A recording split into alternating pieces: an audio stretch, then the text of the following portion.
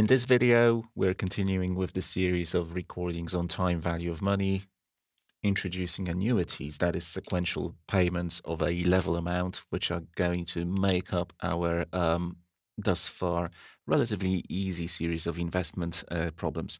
So if annuities is something you want to get right in the exam, I suggest you keep watching and let's get solving. This is the question which I want us to have a go at. It's rather long. And there are some options in it. So Mike Mills is retiring today. His company's benefits officer presents Mike with 3 alternative options for receiving retirement benefits. Option 1, an annuity with 15 payments of $180,000 per year, with the first payment starting in 1 year's time from today.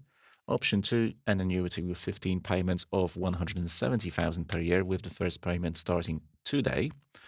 And the third one, 15 payments of $250,000 per year, with the first payment starting in 5 years' time from today.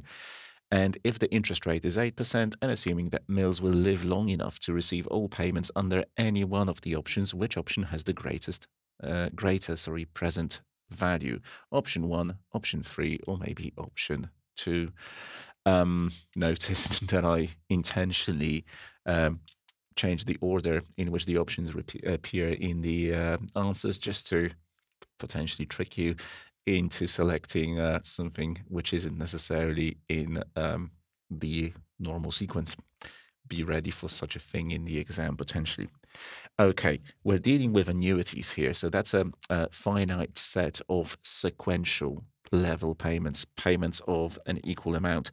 And I'm going to write out over here what you will need to do on the time value of money worksheet in your calculators, on your Texas Instruments calculators to solve these. We'll be solving for present values. We're asked which one has the greater present value, so we'll be solving for present values. It's just a case of properly inputting these onto your calculator. So option 1, let's start with this one. For option 1, I'm going to have the following inputs. N is going to be 15.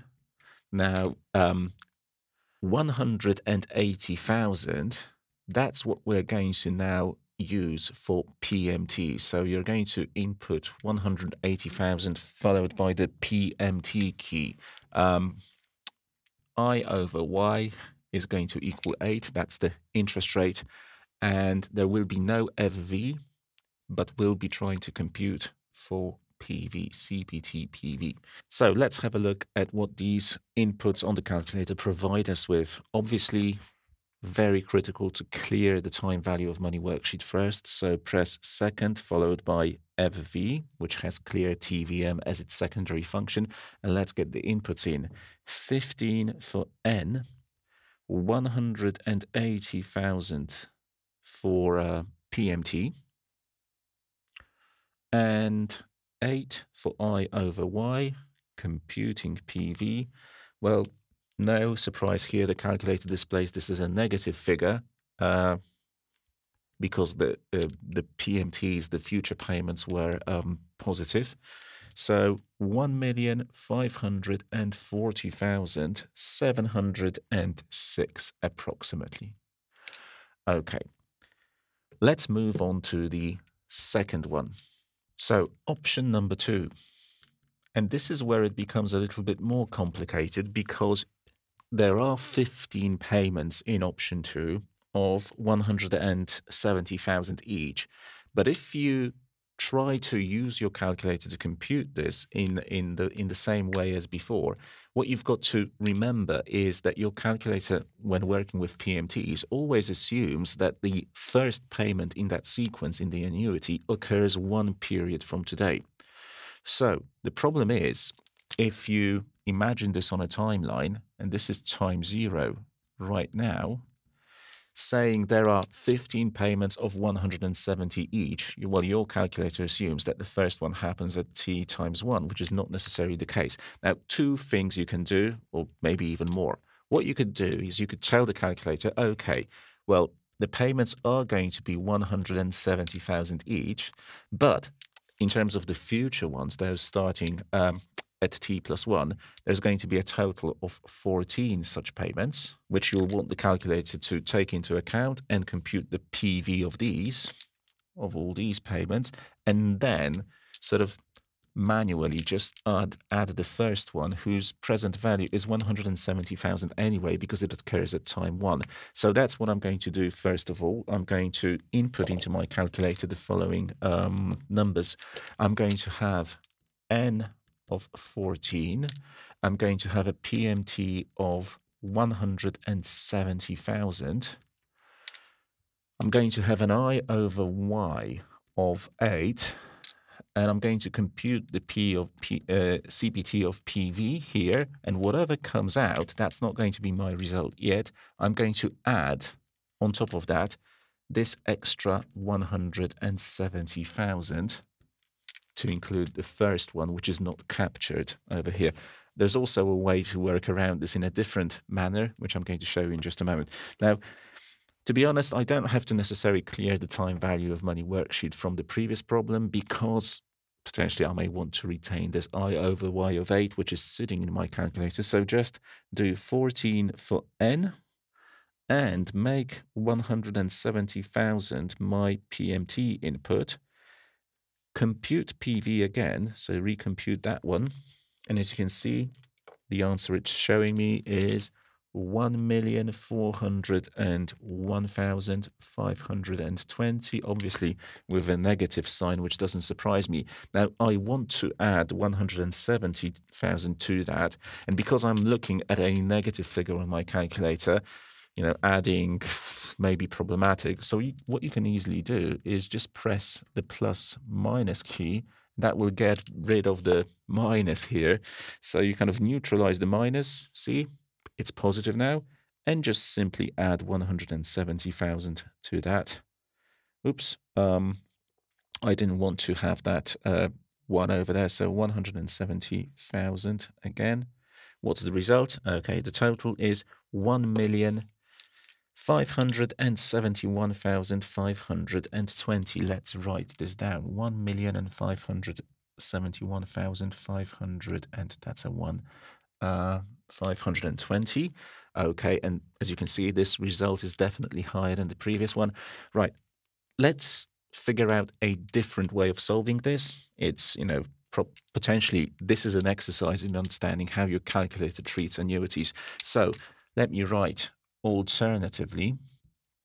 What you could do is you could tell the calculator n is 15, PMT is 170,000, but then what your calculator would do is compute the PV of those 15 inputs, assuming that the first one over here happens 1 year ahead. However, we are at time 0, so it would compute the PV as at time -1, so 1 year before. And then you'd need to manually roll this forward by 1 period to T0. So let's have a look what happens when you do N15, PMT of 170,000, but also I over Y of 8. So this is going to be the first payment of 170,000, and there are 15 such payments in total. The only thing I need to change over here, because everything's sitting in my time value of money worksheet, I'm going to simply input 15 for N and compute again the PV. So 1,455,111. But now I'm going to multiply this by a factor of 1.08. Let's have a look. Times 1.08. And as you can see, the result which comes out is the same as this, 1,571,520. So what we essentially did is computed the time value, the present value of the 15 payments, assuming the first one happens 1 year away from today. That would mean we're at time -1, and then rolled this forward using a factor of 1.08, which reflects the interest rate of 8% to time 0. That's another way of thinking about it, maybe even easier, but you've got to get used to this type of thinking. So now it's time for option 3. And with option 3, we're looking at, once again, 15 payments, this time of 250,000 each, but the first one starting in 5 years' time. Okay, so N equal to, once again, number of periods here was 15. I over Y is 8. And obviously the size of each payment is 250,000. So these should be the inputs. A lot of, I've already have an 8 for I over Y. I actually had an N of 15 just a moment ago. But if you're, if you're worried about confusing stuff on your calculator, then why not just clear the time value of money worksheet? Because I'm not sure what I entered where. So, let's get rid of this. Clear the TVM. 15 for N. 8 for I over Y. Now 250,000 for our PMT inputs. Okay, and I'm going to compute PV. Good. When I pressed CPT PV, the answer that came out is 2,139,800 and, well, let's round this up to 870. And the thing is, where on the timeline does this sit? Well, as I told you, when you tell your calculator that there's going to be a series of 15 payments, what it assumes is we're computing the PV at a point on the timeline which is 1 year away from the first payment. So, first payment equal to 250,000 out of that sequence of 15 is over here. And the result that you've received over here is 1 period away. So if we know the first payment is supposed to happen 5 years, in 5 years from today, the PV is computed as at time 4. So in order to make this a PV at time 0, which will make it comparable with the other computations, we need to discount this back over 4 periods, over 4 years. And you can do this using the TVM, or you can simply divide this number, whatever we've got, 2,139,870, by a factor of 1.08 to the power of 4. Let's see what this gives. I'm going to get rid of the negative sign here by pressing plus minus, divide by 1.08, y to the x, to the power of x key, followed by 4, equals 1,572,868. Let's write this down. 1,572,860. Okay, 8. So which of these is the highest? It's definitely not this one. This one's higher, but this one with 1,572,868 is the highest of the 3 options in terms of its present value. So the correct answer in this case is option 3, and that's answer B.